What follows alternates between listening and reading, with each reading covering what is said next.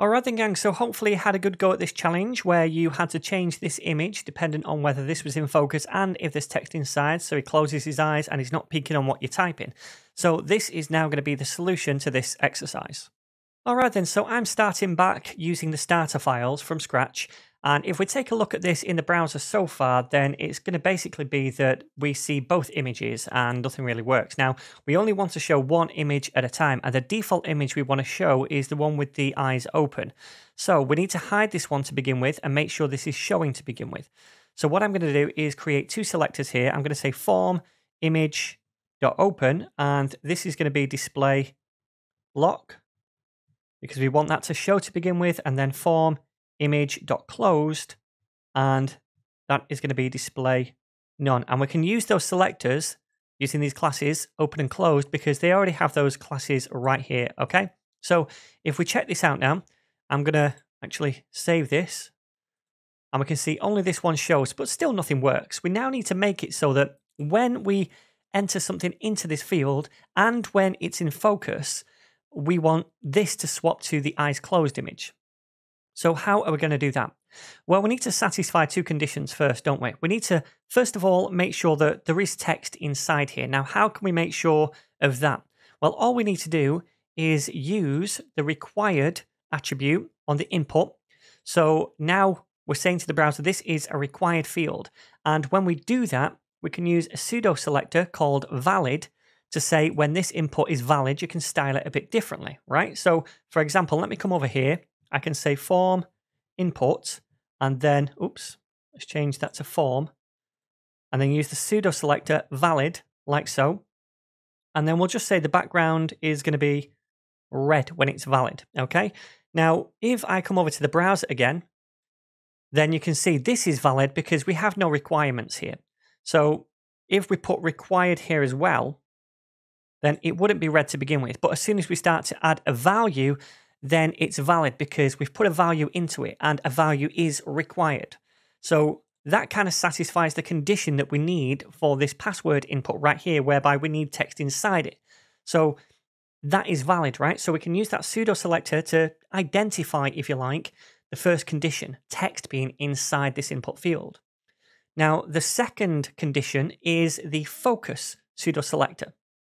So when this particular field is in focus, you see that little white ring around this input field. That's because it's in focus. If I click on this one, this is in focus, right? And we can use that focus pseudo selector to style this essentially only when this is in focus. So what I can do is chain these together. I can say when we have an input field, which is also in focus, so we can say colon focus like that, then we're going to style it red. So now these are the two conditions, when it's valid and it's in focus. And when that's the case, we're styling it red. So now you can see we have items or text inside these input fields, but it's only when one of them becomes focused as well that we're styling it red. Does that make sense?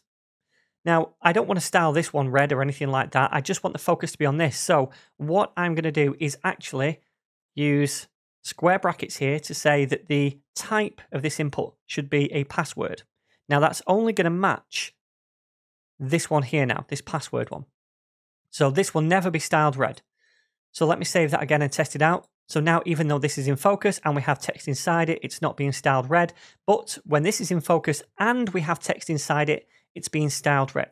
So that's good. That's the first step. But we don't really want to style this red, do we? Instead, we want to use these conditions right here that we have to somehow then style the images so that when those two conditions are met, then we show this image and not this one. So essentially, we need to set that to be display none and this to be display block. So now, how do we do that? Well, we really need to think about this because we're targeting this right here and we're styling this when the conditions are met. But what we want to say is, okay, when we have those conditions, then jump up here and grab the images and style those differently. Now, there's no kind of sibling selector that can do that.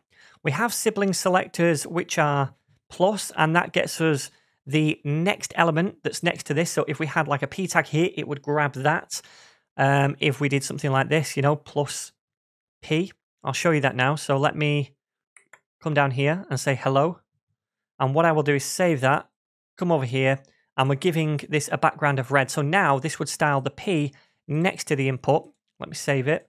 So when these conditions are met, now the paragraph tag gets the styling, not the input itself. And that's because we use this sibling selector. We also have this one right here, which is, if I can find it on my keyboard, it's like a little squiggly line, but I never use it, so I can never find where it is. Got it? It's right there. Okay, so if we use that, that's another type of sibling selector. And that means basically, if I have other p tags down here and save it, watch this, it styles all of these adjacent siblings, but it doesn't style the ones before the element. So if I did this and put it up here,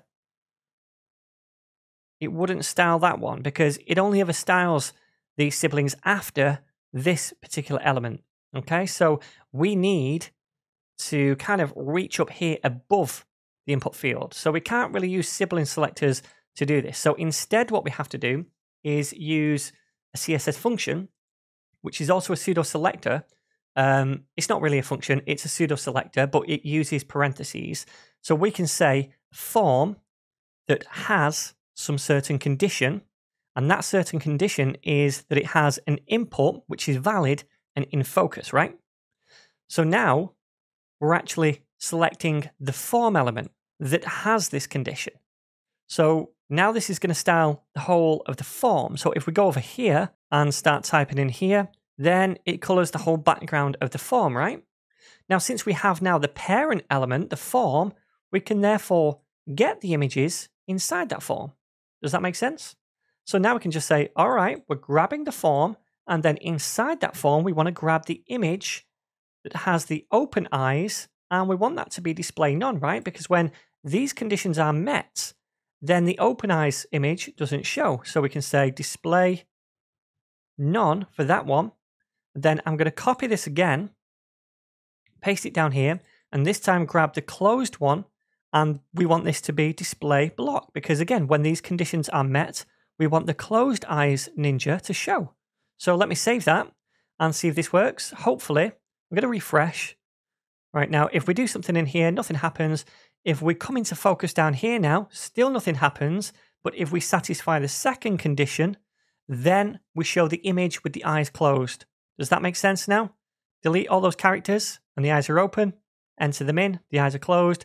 Remove the focus, the eyes are open. So now we're satisfying those conditions. Awesome.